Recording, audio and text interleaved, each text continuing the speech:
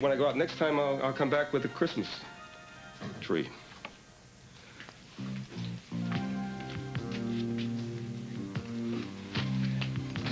Hey, look, if you're using this as a scare tactic, you know, making me think that you fell down and cracked your head on the floor, it's not gonna work. I mean, I invented the silent treatment as a scare technique back in the 50s. So, stay in there forever, I don't care.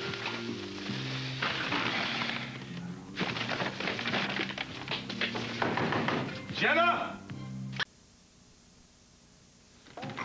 I'm coming in! Oh, no, you don't! Put that door back where you found it, Buzz Cooper.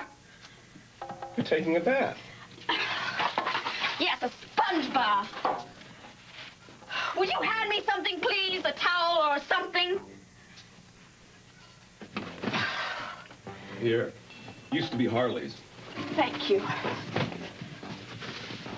What are you looking at? Tom Boyer. When did you get those?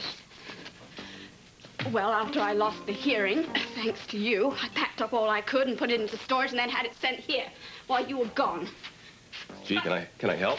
No, you can't help me. I don't know why you brought me here, but if it's anything what it looks like, I'd rather sleep in the gutter. Jenna, you locked yourself in the loo, would not answer me. Of course I'm worried. You just got out of the hospital. I was not talking to you because I was furious with you. Because if you forget, you accused me of shooting my husband. No, I didn't accuse you. I asked you, just like you asked me if I offed Roger. Well, not everyone's defense is fighting back, you know. There are other ways. Well, I'm sorry if I offended you. Let's have a little ceasefire, okay? Or we chow down. Look, I don't mind, but it's sort of lukewarm now, you know, and the cheese, when it gets cooled down, it doesn't really turn back to cheese, so I'll heat it up for you. I'm not hungry.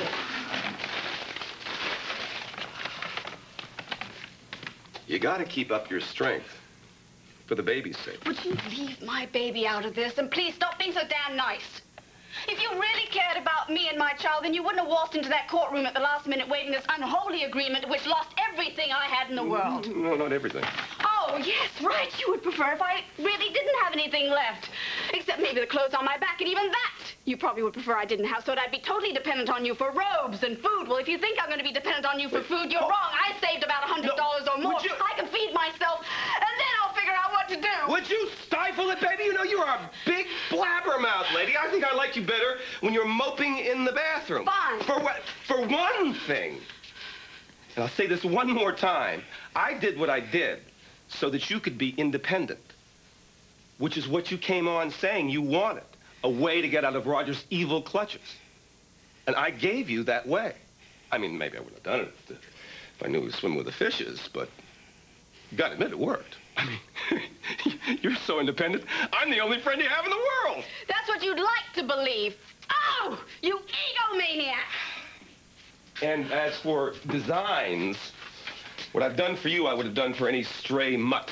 Woof, woof, woof. But, hey, if you think you get somebody to take you in, you know? I mean, you know, head of state that you've charmed? Hey, go for it! I think that sounds like a marvelously bloody good idea. It's exactly what I'm going to do.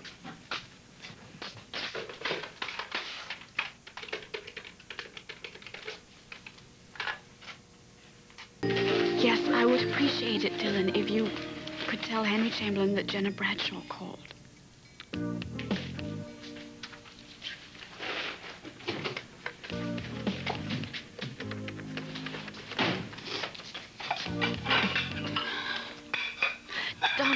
Donna, it's Mistress... Jenna, it's Jenna. Hi. Do you remember that you said that your mother has a pull-out bed in your apartment and that I could use this bed anytime I needed to? Well, I need to now. Ah, she's wallpapering the whole apartment. No, I can see that would be a problem. Okay, thanks.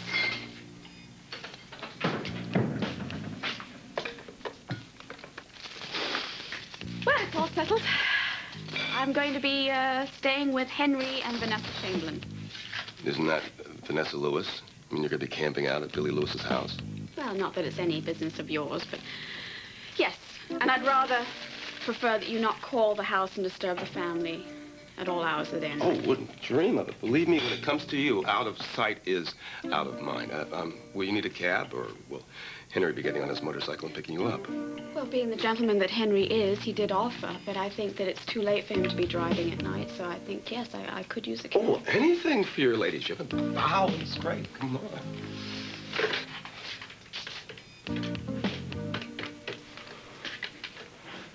Oh, yes. Could I have a cab sent to 55 Elm Street as soon as possible? Thank you. Well, thank you. Hey, no sweat. Charming phrase. But you know, I really do think that you really should eat before you go. Would you please stop shoving this vile in my face and stop pampering me like I'm a baby? And don't look at me the way Roger always looked at me the minute he found out that I was pregnant, treating me like some brood mare who has to be carefully taken care of because she's going to foal or whatever it is they do. I have never, ever looked at anything in my life the way Roger looks at it. And don't you ever, ever compare me to him again. And when it comes to naked women, I've seen my share of them. Naked pregnant women. And you look less than a brood mare than any one of them ever did when you were sponging yourself. You had no right to break down that door. I didn't break it down and Who do you think you are, Rex Harrison? Oh, let go of me. You think you're Scarlett O'Hara? Ow. Let go of me. Did I hurt you? Are you okay? Did I hurt you? Would you just shut up and kiss me?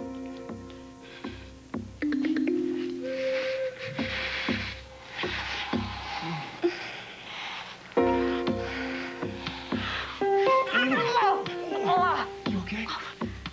You okay?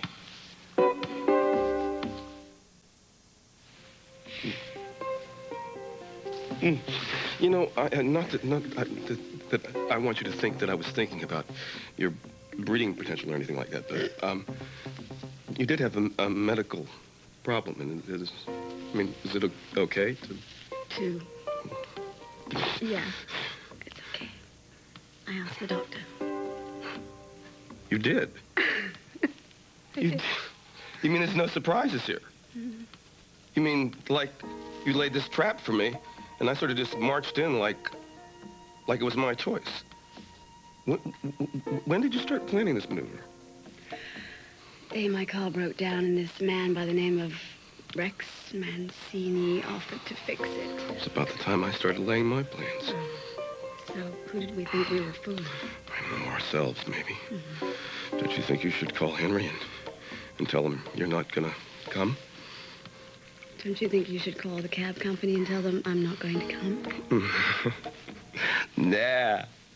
Let him run it up into the billions, just like I lost for you. Oh, I shouldn't have brought that subject up. I know, you're gonna tell me to shut up, I can tell, and kiss you.